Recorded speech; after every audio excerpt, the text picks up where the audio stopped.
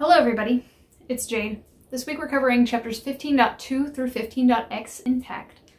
So before we get started, I do want to remind everybody that there are only 3 episodes left in this series, not including this week, but including the final episode, during which time I will be answering any questions that anybody puts in. So if you have any questions that you'd like me to address in the final episode of the show, you should start thinking of them or submitting them right about now.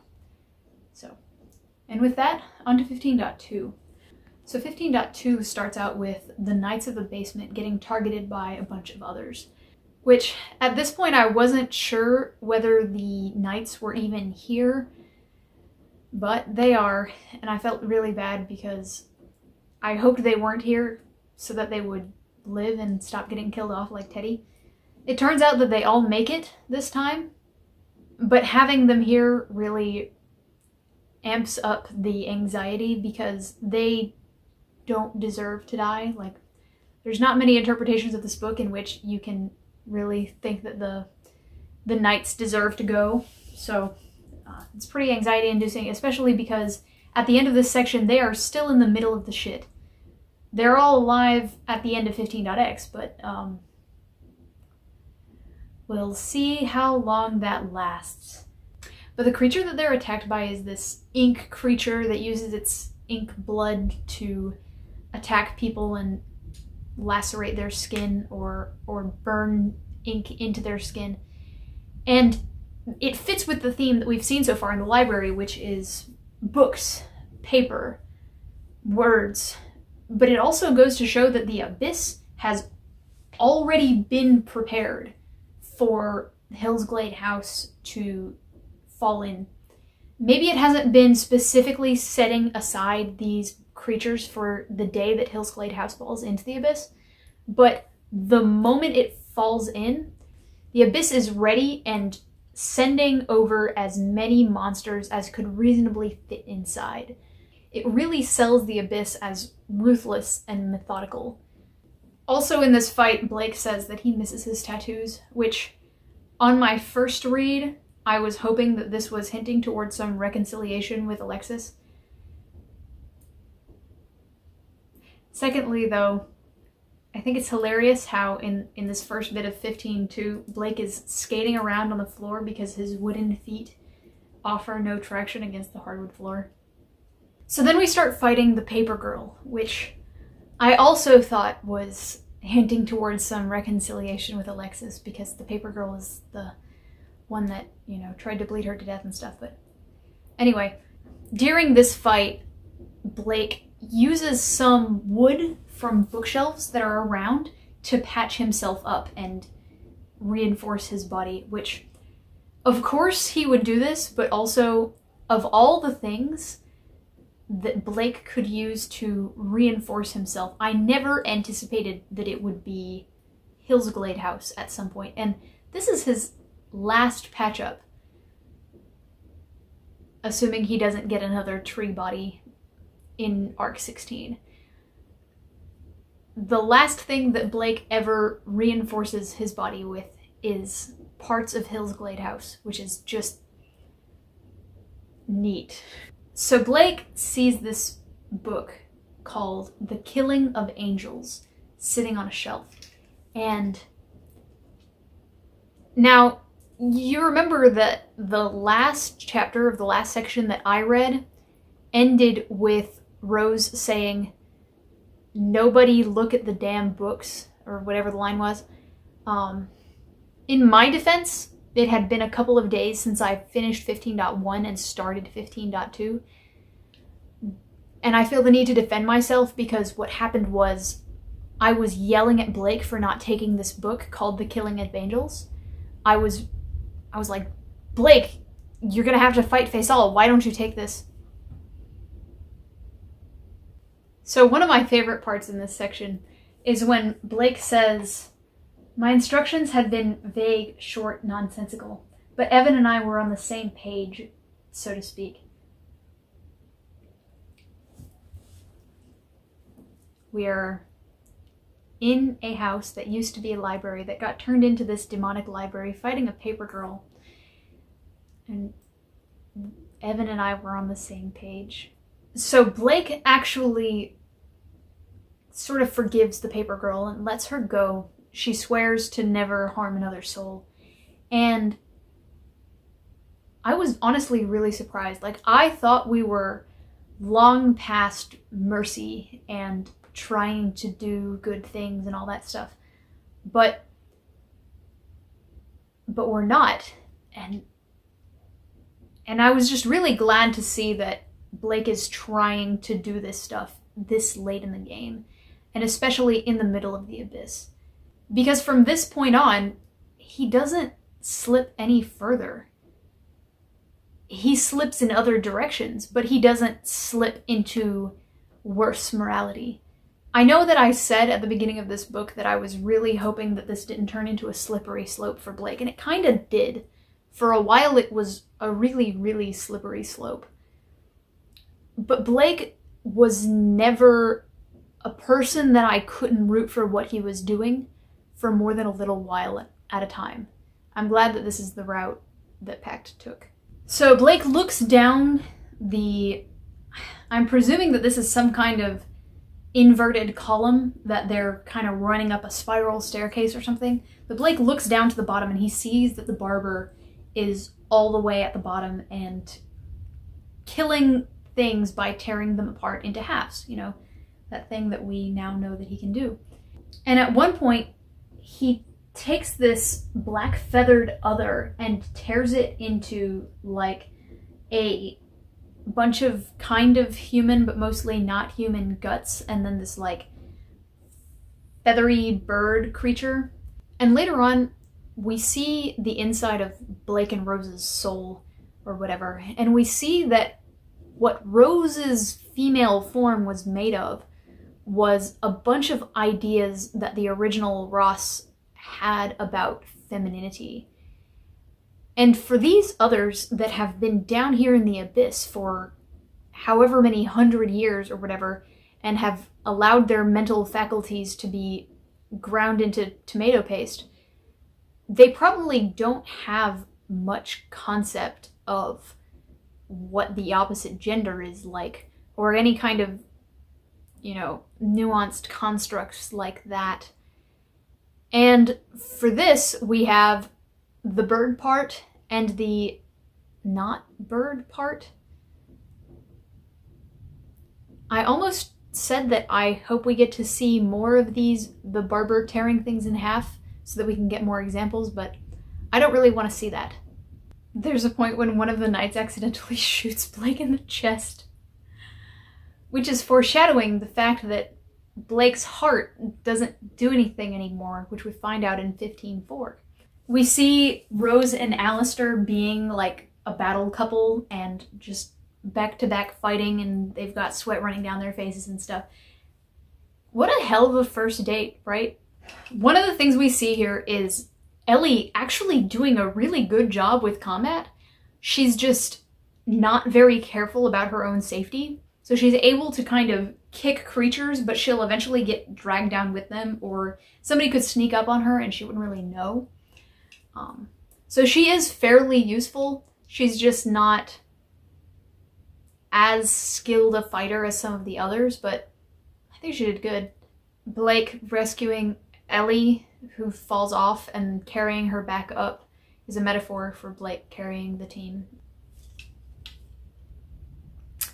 Okay, so then we get to the lies Rose has told you. And at this point, I realized that I was the moron. I was the moron who didn't think that we were not supposed to be reading the books. I wrote in my notes, I learned nothing from the big bad Kathy incident. Rose specifically told me last chapter that the books are not to be read several times.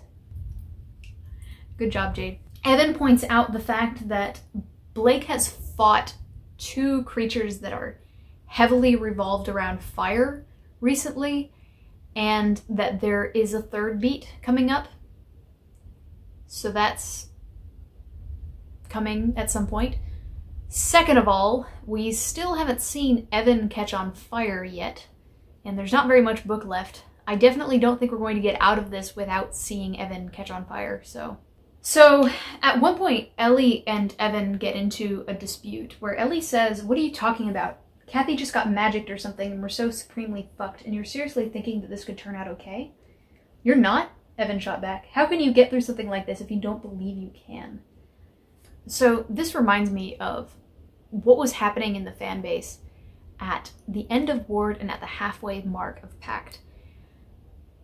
And in the I promise I will not spoil anything about the ending of Ward, but in the last several arcs, every single comment I saw was people expecting that the ending had to be tragic, because everything that had happened up to that point had been so awful and bloody and Wildbow-like, and people weren't really considering the idea that things could work out okay.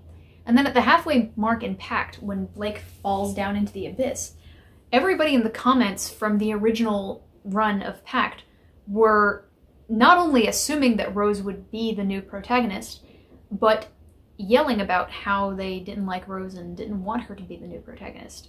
But the thing is, why would you read something if you know for a fact that at the end everything is going to be super sad and depressing? I'm not saying that the ending of Pact is necessarily not going to be depressing, but the idea that the tragedy is set in stone kills the interest that a person could have in reading the ending. So think about selling reading Pact to somebody. Normally you would say, this book is remarkable because of the sheer depth of shit that the protagonist has to wade through just to survive. But if you continued that with, and then at the end, he dies because no one could survive that, they're not going to read it. And extending off of this, we get this section. The High Priest nodded. He sounded so weary, but he was one of the oldest people here, not counting the 2 remaining Behames who weren't named Alistair. He sounded so calm as he asked, "He's earned the right to be optimistic, hmm?" I hate this. I mean, I like Jeremy, don't get me wrong. But I hate this idea that has become so pervasive in our society. And I know I try to avoid talking about society and stuff, but there's this thing that I see all the time that you have to be a cynic unless you've earned the right to be optimistic. And this is, of course, an idea perpetuated only by cynics. And it's annoying. Why would you want everybody else to be miserable? Because misery loves company. Jeremy is a sad man, and he has some really cool powers that we're going to see later, but in general his life has not been a happy one. That doesn't mean that he has to stomp down on Evan's optimism, or, for that matter, the chances of the rest of the party having any kind of optimism about getting out. Speaking of which, the perseverance, tenacity, all that stuff about Evan has been this beat that we've hit like a million times throughout the book.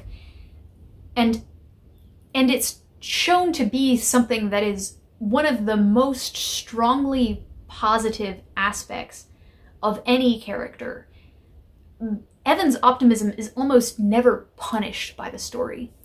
So I want to know how this is going to tie into Granny Rose's sacrifice the rest of the Thorburns plan. Not even sacrifice the rest of the Thorburns, but she wants them to all stop having female children and basically give up on the rest of the line. That's giving up. And while, from a purely logical standpoint, I could totally understand how Granny Rose would want all of the grandkids to stop having female children, and all the grandkids would go, yeah, okay, that sounds reasonable. But I don't think it fits thematically with what we've seen from Evan, which is that giving up is never an option, and rolling over and allowing bad things to happen to you just because things look bad is not a good idea. There's this one point where it says, "Schmoes?" Alistair asked one of the schmoes. Blake just has to throw that little needle into the narration. It could have just said schmoes, Alistair asked, because you know that Alistair knows that he's being referred to there. But Blake just has to think to himself, yeah, that's right, Alistair's a schmo. In the same scene, Ellie talks about all the people that have died so far, and Johannes says that the abyss is liable to grind us up and digest us, which is basically him saying that they need something that will prevent the abyss from grinding them up and digesting them, which is Evan's optimism. But they are largely refusing it. I'm just gonna shove these all in here. Here we see Alistair grab Kristoff and just kind of shove his face into his armpit. Kristoff's like 13. And then later he sacrifices his arm to save Jeremy.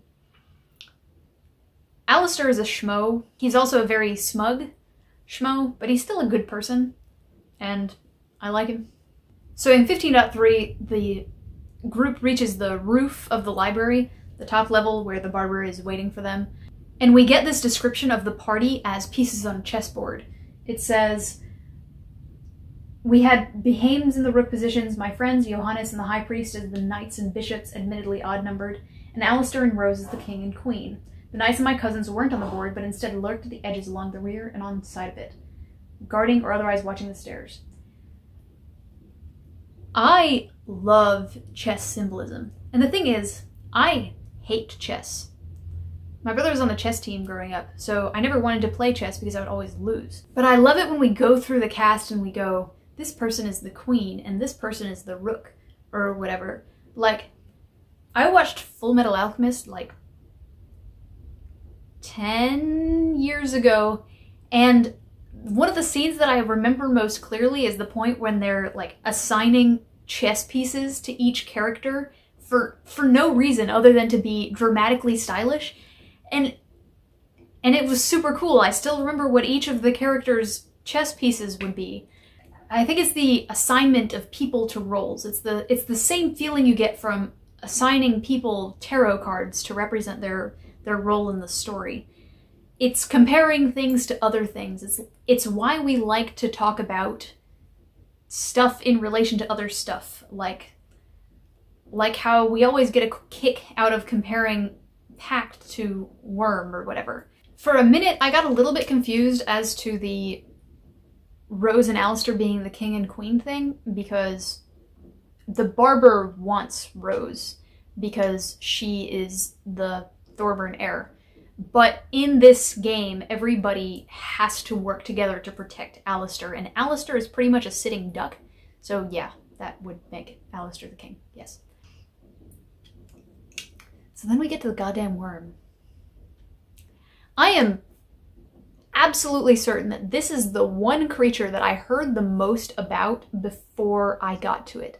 Like, there has been stuff that I heard about Pact by accident or because I clicked the link to the wrong chapter or something like that, but not knowing about this one human centipede has been basically impossible. People hint at it when they're talking to me about Pact and stuff, like, oh, I can't wait until you get to the part with the centipede and the abyss. I'm like, dude, I'm reading. People are so excited about this thing, and for good reason. We got 0 paragraphs of description about what the marriage between Jeremy and Sandra was like between the loss of their child and the present day. But we get like 4 paragraphs of description of what this thing looks like and how one guy's leg is shoved into the next guy's asshole or whatever. And it's gross. It just tells us that the thing that Wildbow really enjoys when he's writing these books, it's not the character relationships or the intricate plots. It's these gross-ass monsters. So we get to this one bit where Blake says, "Anytime he disappeared from view, I had to wonder, had someone looked? Had one member of our group made that split-second decision and looked directly at the barber, trying to see if we'd won? If the way was open?" Blake has spent so much time carrying the team that he has completely lost all faith in his teammates. Not that it's unfair, but it is at least a little bit unfair. Ty is super useful here, coming up with the silence runes. Like, I'm reading Pale right now, and at the beginning of Pale, there's a lot of discussion of like silence runes and stuff. So I should have been thinking about this because it's fresher in my mind. But Ty is just on the ball. Okay, we need silence runes for everybody. Let's pass them around. Okay, pass this rune over. At one point, Blake says, "Time magic, not true time magic, but a trick of perception." Okay, everybody at this point in Pact knows for damn sure that chronomancy is just a trick of perception. There is no narrative reason for us to be reminded of the fact that chronomancy isn't real. Blake just wants to remind us that chronomancy isn't real because he doesn't like Alistair. Or the rest of the Bahames. So Alexis strikes Blake with lightning, which is dramatic as fuck. It's also a time that Alexis, no bullshit, just saves Blake's life. And at this point I was thinking that he really needs to get over this stupid grudge. And he doesn't have a lot of time left to do it. But finally, it says here, I realized what the words had probably been just as the lightning struck, referring to the fact that she was mouthing something to him as she was doing the lightning strike. And this is our second beat of Alexis mouthing something to Blake that he doesn't know, that he knows what it is and we don't. There is going to be a third beat. So Blake is able to interfere with the barber's mobility by spraying blood from the human centipede all over the shears, which prevents him from being able to enter the reflection on the shears. But I want to know how this can be used in a little bit more detail, because I'm sure that the barber is going to come back up. If they are able to flood an area in complete darkness when the barber is in the shears, can they prevent him from getting out? Can they extinguish him in some way or shunt him to a nearby reflection? I don't know, and I still feel like we're gonna need this. Okay, crowning moment of awesome in this whole section is certainly the bit where Jeremy calls upon Dionysus, to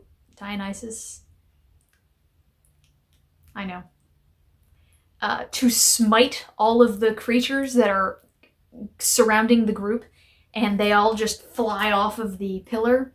It is so cool. I really like the distribution of powers that each person on the team has. Ty and Tiff are able to rapid fire send out a bunch of runes or whatever that are able to accomplish small things. And then you've got Jeremy, who can do one big thing every couple of months or whatever. And then we've got Alistair, who is able to be a very effective defender, but only if everybody else protects him for 10 minutes in the middle of a siege, and so on. So then we get to Alexis's death. It says, "I couldn't see Alexis. I had to look over the group twice to see. I had so very little blood, only in my face, and my face was damaged, with thin branches crawling across the skin there. All the same, I felt the blood run cold, practically draining out of me. The realization that Alexis was gone was paralyzing. It froze my head in place, leaving me unable to look at Tiff and Ty, because I might see their expressions." So, Alexis dies here, and we will get to the real meat and potatoes of that later, but I wanted to talk about something else first. Kind of off topic. So, Pale has started recently. Pale is the other book by Walbo in the same universe as Pact. And I promise I will not spoil anything about Pale here. But one thing that has been brought up is that all of the arc titles in Pale are phrases that were used in Pact. Now, I saw this post and I only saw the title, so I didn't actually read it because I was sure there would be spoilers in it. But the title of the prologue to Pale is called Blood Run Cold. And I've been kind of keeping an eye out in Pact for this phrase, and here it is. It describes how Blake feels upon the death of Alexis. So I am going to be covering Pale as soon as I'm done with Pact, so I'm not going to get into this now. But if the prologue is named after the point in Pact where Blake loses Alexis, it's indicative of what? I wonder if this feeling, this fear that you've lost the person most dear to you, and the need to not face anyone who could confirm to you that that is the truth will play into Pale it all. Not only the person most dear to you, but the person whose worldview informed yours and dictated your behavior. So Rose starts yelling at the barber to get back and pushing conquest into her voice, but she's only able to rely on conquest here. The barber can only communicate in gestures and doesn't understand speech. The only thing he's responding to is conquest. So eventually it fails, and Blake says, "Good try," I said, my heart heavy. "Damn it all, we set our sights too high." She smiled sadly. And he says, "We set our sights too high." Blake had two goals over the course of the book, or two overarching goals, not the individual goals like kill all the Duchamp husbands or whatever. But one of them was to leave the world a better place than he came into it. And two, fly, ride motorcycles, everybody lives. And with the death of Alexis here, both of those dreams are dashed into oblivion. We set our sights too high refers to the fact that those things can no longer be achieved. So Johannes allows himself to be possessed by the barber, and then Blake slashes him across the eyes and is able to knock him down to the bottom of the library so everybody else can get out.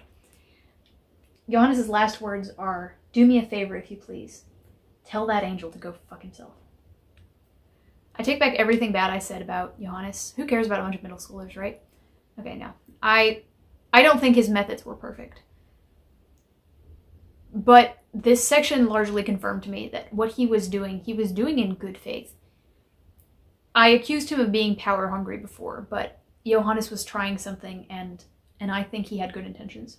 So we get this point. It says, Rose gave him a hug, Alistair.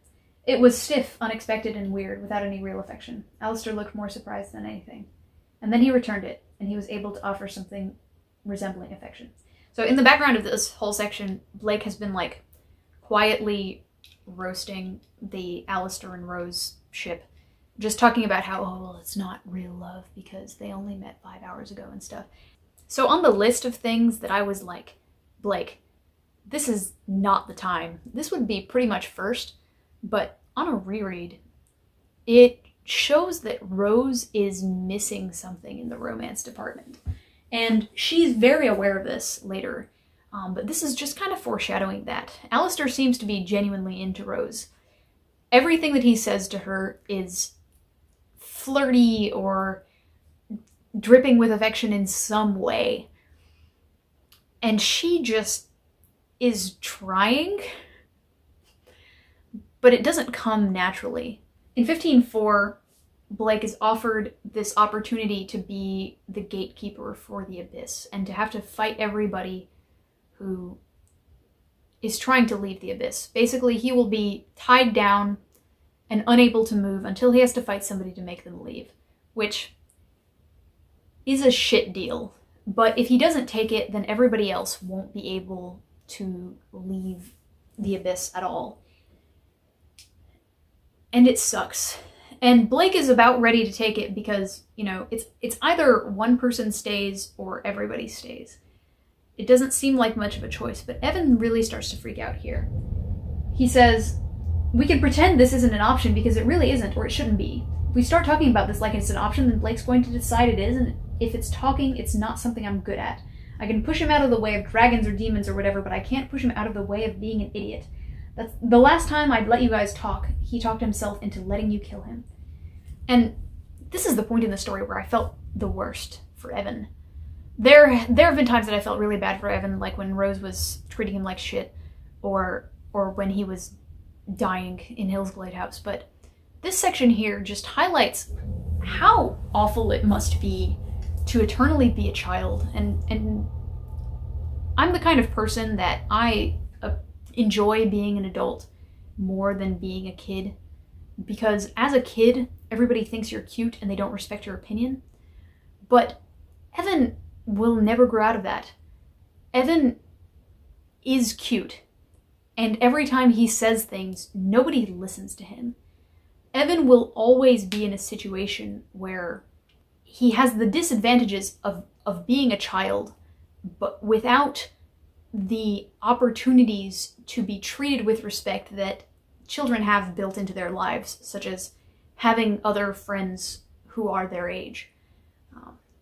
And that's a lot of the reason why Evan loves Blake so much, is because Blake actually listens to him occasionally, sometimes. So Alistair and Evan each start arguing for and against having Blake stay and become this guard. And Blake doesn't really say much during this segment, but the first thing that Alistair brings up is the fact that it's like I said, it's either one person stays or everybody, including the one person, stays. Alistair doesn't seem to see this as a difficult decision, even though he does appear to actually feel for Blake in the situation. But what Evan is doing is largely begging the rest of the group to seek a third option. When everybody in the group is basically out of spoons, they just want to leave, they've just watched their loved ones die, and this night has been certainly longer than the long night in Game of Thrones. And nobody has any ideas. But Evan is also right that Blake is always placed into the position of having to make the sacrifice. We noted a million times in the library that Blake kept having to place himself in the way of a hit because he was the only member of the group who could take it. And a lot of this is the construction of the Abyss, but a lot of it is Blake's personality causing it. Bolstered by Evan here, Blake starts to fight back against the idea that he should have to stay, and it's a very meager fight. He just says, "You're gonna have to make it worth it to me to stay." And the Abyss notably listens to this and starts adding more and more temptations for Blake from this point on. But Ty finally snaps here. He effectively blames Blake for Alexis's death. He says that he's the reason why he and Alexis and Tiff were there in the first place, which is absolutely true. But this is Ty's "I have to help" mentality being turned on its head. He doesn't really know Blake. And now Blake is the problem. He's looking to solve the problem of Blake getting in the way of everybody else getting out. But what it really does here is highlight this immense distance between them. Blake may love Ty, but Ty doesn't remember the friendship that they had. And it's never really gotten in the way until now. But here it is. So when Ty mentions that Alexis is dead, thereby actually confirming it, not that we had any doubt up to this point, but Blake was kind of avoiding thinking the phrase "Alexis is dead." It says, "I saw the scene from Alexis's perspective, looking over at the others, looking up at me. She screamed something, the view distorting with each word." So this is the third beat of Alexis screaming something that Blake knows what it is, and we don't. And I'm not a huge fan of this setup, honestly, because Alexis is a character that I honestly don't feel like we saw enough of or understood enough of. We have to read a lot between the lines with her, and the fact that Blake is hearing something from her but can't even put it into the narration feels strange. But eventually, the conclusion that I came to is that something in his mental block is preventing him from being able to think about what she said. And I'm going to back this up with a point that we're going to get to later. But if I'm wrong about this being from the mental block, I'm really not sure how I feel about this. I hope we get a little bit of clarification at some point, honestly. So at first, when Alexis died by falling and just basically falling to her death, I was honestly a little bit relieved. I have been pretty sure that Alexis was going to die for a while. And with all these creatures that can prevent you from being able to go to not hell and so on and so forth, I was concerned about the Cabal because they have been largely sheltered from this. They haven't killed anybody. They haven't done anything incredibly shady. They haven't summoned any demons. So my thought when Alexis first died from probably just being killed by one of the random others was that at least the barber didn't get her. But then we see that Blake's tie to her, either the bird spirit thing or just plumb the fact that she died in the abyss, has made it so that the abyss has her soul, or at least some fragment of her. And it just fucking sucks. It's like Fel, right? Remember when Fel died and the shepherd took his soul? And I was like, guys, can we just go get Fel's soul back, please? Because this sucks. That's what this feels like. Alexis is up there with Fel on the, can we make sure that she can move on or something? And I feel pretty bad that they're gonna leave her here, but the fact that Rose promised to be a scourge and work for the Abyss and go back and forth between the Abyss gives me hope that eventually one day off screen she can release this echo of Alexis into... I feel like I'm being pedantic here, but I liked Alexis. So then we get this point where it says, to be filled with noise and violence and ruin, yet frozen in place. Eternal restlessness. Only freed when it came time to guard the gate, to dash the hopes of others. A far cry from my hopes to leave the world a better place than it had been before I was a part of it. Once I realized it, I might have screamed, snapped, broken. I looked at Alexis, and rather than relief, I thought I might break in an entirely different manner. I believe this is actually the third time we equate Alexis with leaving the world a better place. And now that she's dead, the world in Blake's eyes can never improve. And it is a small wonder that he feels so helpless in this section. So Rose starts to make a deal with the Abyss for Blake's soul. And at first we're like, really? Rose Thorburn is making a deal for Blake's soul. But then she starts using sympathy to like toss knights back who are trying to escape. And you're like, oh shit, she is serious. And then she uses the hyena to like cut Blake's heart out. And we're like, what is this? What is going on?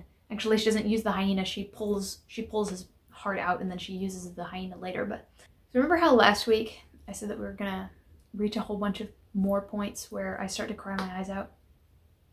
Yeah, this was this week's, like, the point when she starts doing the fake familiar ritual thing. Like, I was toast. I was mashed potatoes. I was gravy.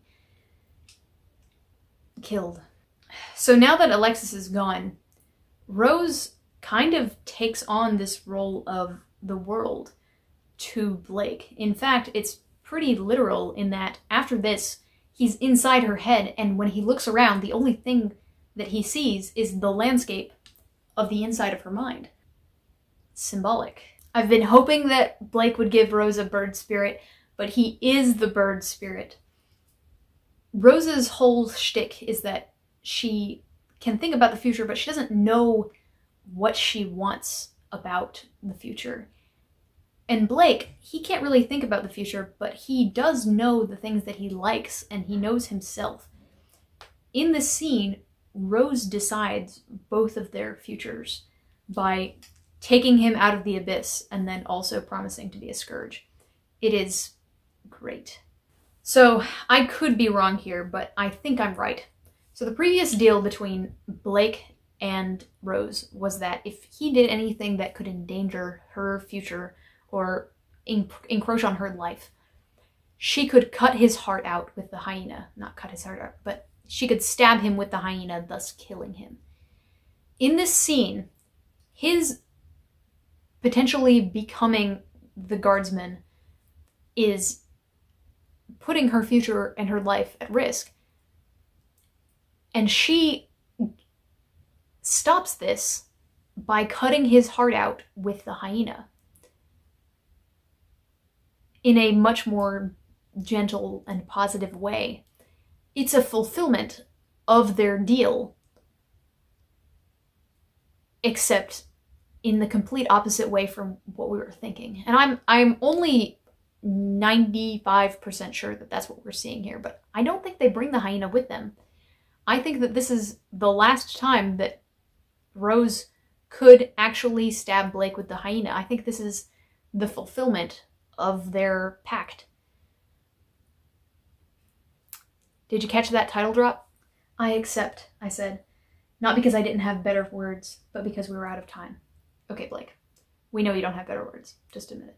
Blake is taken into Rose's soul or whatever, and he can see their combined existence, Rose on the left and Blake on the right.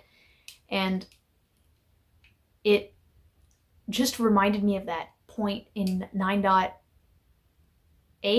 the last chapter of Arc 9, when Blake is drawing out the stories of each of them, and it says, this is the story of Blake and Rose. I really hope we get that thing finished up. I really want that diagram to be completed by the end of this. Especially because they could theoretically combine their creative powers now to create something that is reasonably readable. It says, I was only spirit now, relatively small compared to what I'd once been. From a human to a fragment of a human possessed by the abyss, now only a fragment of spirit. Okay, he's not very much left, but at least the fucking abyss is gone. He doesn't have to deal with the abyss. Yes. But you know what he does have to deal with? Conquest. So let's talk about 15.5. And we're going to change the topic. So you remember how the Behames taught all of their kids to hate the Thorburns? You know, the kids are basically brainwashed from a young age to stay away from the Thorburns because they're terrible. You have to hate them. And remember how the Thorburns have some kind of weird incest thing in their background? So what the fuck is going on with the Behames and the Thorburns? They can't keep their hands off each other. It's so weird. So first we had Rose and Eamon, and they got into a fight in the middle of the woods, and then after like 10 minutes, they spontaneously started having sex. And then Alistair met Rose, and 15 seconds after this, he asked her to marry him. And yes, there were extenuating circumstances there, but... And then we come across Peter and Ainsley, who have been left alone for an hour. An hour. And Rose is under the impression that Peter is just being a scumbag here and trying to get Alistair all riled up. And to an extent, I'm sure that is true. But he also seems to be seeking some genuine level of comfort and stability from Ainsley. And he also doesn't leave during the final battle when Rose specifically tells him that he can. It's weird. And I know, this could totally be a coincidence, but after this they're supposed to go back to the Behame house, and now we're going to have a bunch of Thorburns and Behames all in the same house. So if something happens with Craig and Ellie, are we going to continue to pretend that this is all just a bunch of coincidences? Also, how is this supposed to work with Alistair and Rose now that Blake lives in Rose? That's concerning. So this whole setup with Blake being in Rose's head is really cool for a bunch of reasons, and trust me, the majority of the rest of this episode is going to be me talking about how cool this is. But one of the cool things is that Blake had his heart corrupted by the abyss, and we even saw when Rose pulled his heart out that it's useless and it does nothing. And Rose's brain has been completely corrupted by Conquest. Like, it's just taking over more. Conquest is taking over more and more in her brain. So by fusing them back together, they are able to actually have a usable skill set. And I'm so excited for the rest of this book with having them share a body and share skills and so on. I'm so excited. Because of the whole thing about, you know, the female twin ends up with the heart. This is that conspiracy that ended up with Rose having the heart. And the entire soul. It's so neat. Also, right around this time, somebody asked me, what do I think Abyss versions of some of the rest of the cast would look like? And it reminded me that for a while, and I was pretty sure this wasn't going to happen because I didn't stumble across any fan art of it, I've really wanted like a Blake equivalent of Rose, as far as I wanted to imagine what a treeified version of Rose would be like. And I came to the conclusion that it would be super cool if Rose had like rose vines as her muscles, and they had like thorns on them so that if she walked by something it would scratch, and then if she had like bits of flesh that were more sensitive because they were the same consistency as flower petals or whatever. Okay, this sounds like I'm rambling, but it was really cool in my head, okay? But I also knew that we were never going to get this. So the fact that Conquest's influence manifests as these white flowers that have taken over the inside of Rose's brain was just exactly what I wanted. It's a continuation of the whole Earth Druid thing on Rose, except it's in her brain, which is neat. So this whole time I've been describing Blake and Rose's personality traits as modules. Like, Blake has the teamwork module and Rose has the planning module, and both of them have the bossy jackass module. But I swear, I didn't know about this. That's just the way I talk. But the fact that they do have modules, like literal modules that can be like swapped between them, it is so cool. Is it cool for any particular reason? No. But they can swap them out. It's like I'm watching a kid's infomercial about a toy where you can swap out the body parts. So we find out that a significant chunk of Blake's social life was completely deleted so that he would have fewer ties to Toronto and less resistance to leaving to go to Jacobsville. So can we all just agree that he was in a relationship with Alexis? Like, every single interaction they've had up to this point has pointed to it. I have suspected it since, okay, for a while. Since we knew that Blake was a real boy, I was pretty sure that this was going on. But for example, the very first thing we see about Alexis is that she asks him to have a threesome. And some people have commented that, like, isn't it weird that she asks him if he wants to have a threesome if she should know that he has this baggage that prevents him from having sex? No, she wouldn't, because if they were together, they probably were having sex on the regular. Blake already knows that the reason he doesn't want to have sex is because of Granny Rose's design. Second of all, we know that from Rose's parents thinking that she also didn't go to college, we know that the details of each of their lives are completely unclear to everybody that's not one of Blake or Rose.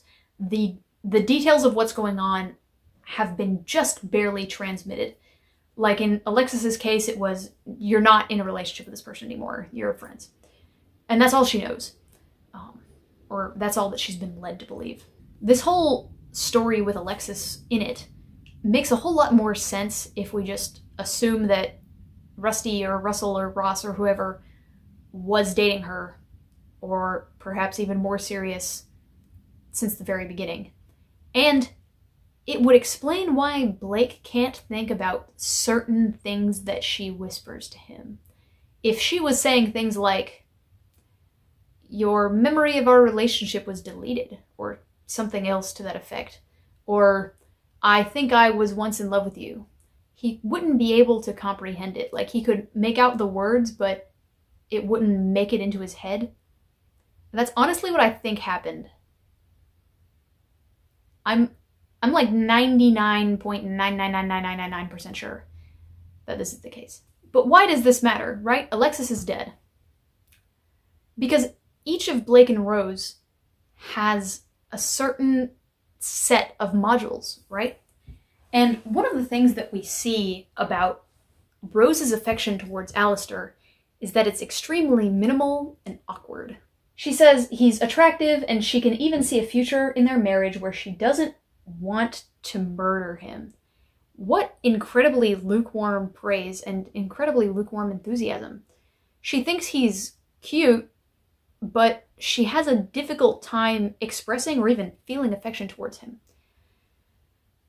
So the point of all this is that what happens here is that Blake gives Rose his love for Ty, Tiff, and Alexis.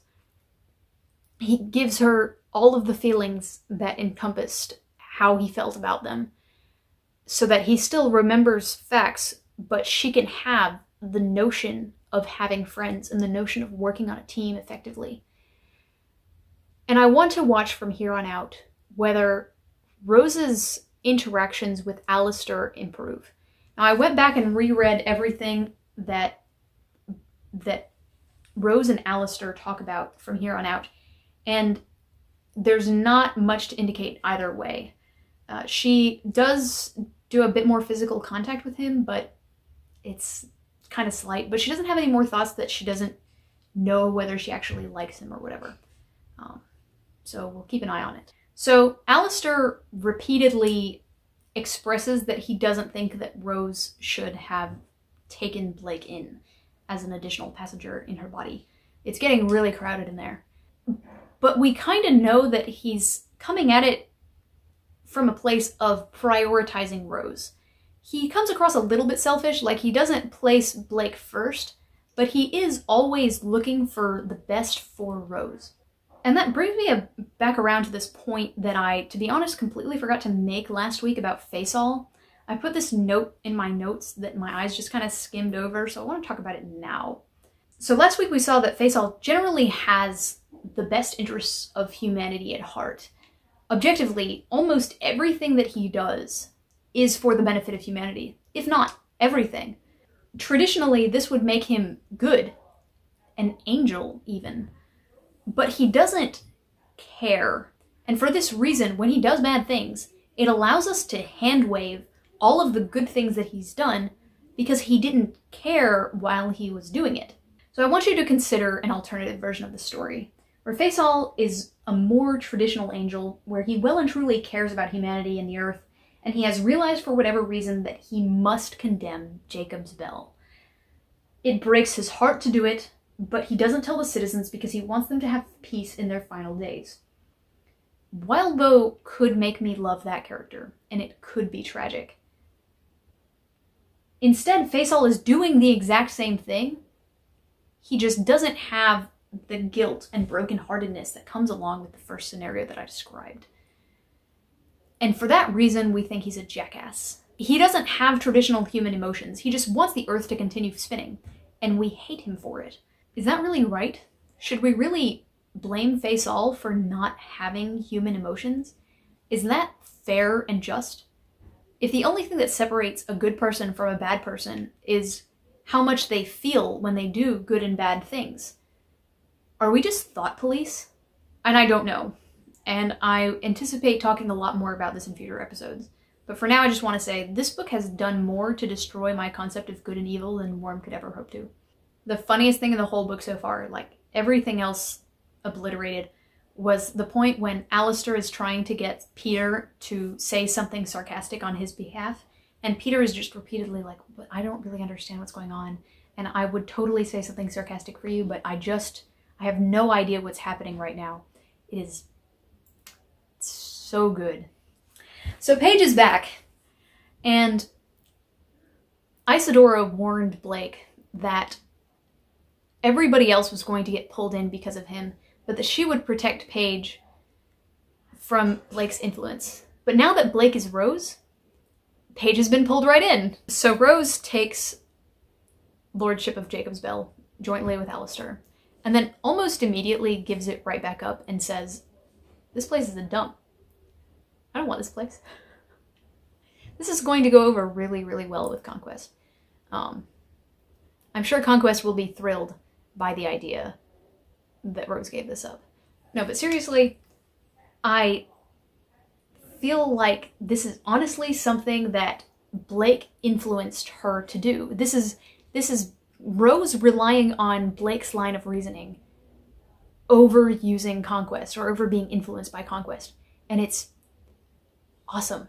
Not that I think that Jacob's Bell should just be dumped into the abyss. I'm not 100% sure on it. But I like the fact that Rose is using somebody else's brain than Conquest's. So it occurs to me that Blake said that he was the pawn, and he was not super happy with this. But something unique about the pawn is that if they last long enough and do well enough in chess, eventually they become a queen. The queen is Rose. Rose is the queen in our chess analogy. The last sentence of 15.7 is, "I'm such a bitch," she thought. "I privately agreed, but I wasn't sure I'd ever liked her more." In 7.x, the first time we get Rose's perspective, Rose pulls a note out of her pocket after Blake gets abstract demoned, and she reads the note, and the note says, "I'm not going to tell you what just happened because I want you to forget," or whatever. And she says, "I'm such a bitch." It's poetry. So 15.x. So the narrator of this tried... Now let me just... The narrator in this chapter, what happened to him is, he tried to summon demons to make money. What an idiot. There's this one point where it says, "It's a similar pattern to members of the Choir of Unrest writing tomes themselves under the guise of being diabolists. A hard thing to ignore when new diabolists crop up every other month, or when we're being asked to distribute books." I thought about this for like an hour. I was like, was Black Lamb's Blood written by a demon? Was Granny Rose a demon? Were they both demons? I'm currently convinced that neither of them were demons, and this was just meant to make me think about this for an hour, but still. I don't think that Black Lamb's Blood was written by a demon because the author of Black Lamb's Blood was a friend of Granny Rose's, and I don't think that Granny Rose would not be able to tell if her friend was a demon. Like, actually, come to think of it, how would they know that Granny Rose wasn't able to tell that? The only person who told them that Granny Rose and this person were friends was the chauffeur from the lawyers. The fact that the dude sold off his familiar just sold to me that this guy was just a whiny little bitch and an asshole. Like, completely irredeemable in my eyes.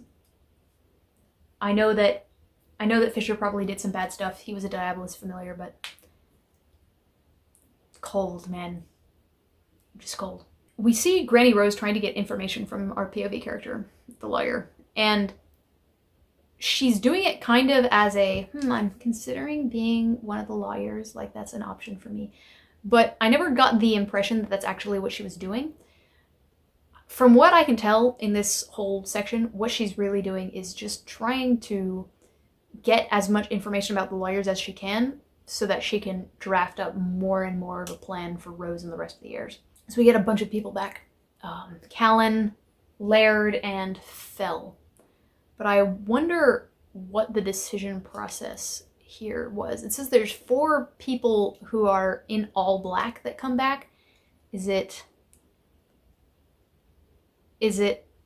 June? I don't know. I'm really excited about this though, but I also wonder, like, why wasn't it, for example, Granny Rose or Alexis? I have no idea what's about to happen with these creatures. Fell apparently says no trick, as in it's really him, but I also don't feel like a demon would just bring your loved ones back from the dead to be nice. So yeah, I have no idea. Anyway, this is the most hype that I've felt at the end of an arc. And I cried the whole time. So yeah, next week starting 16.1. See you at the next one.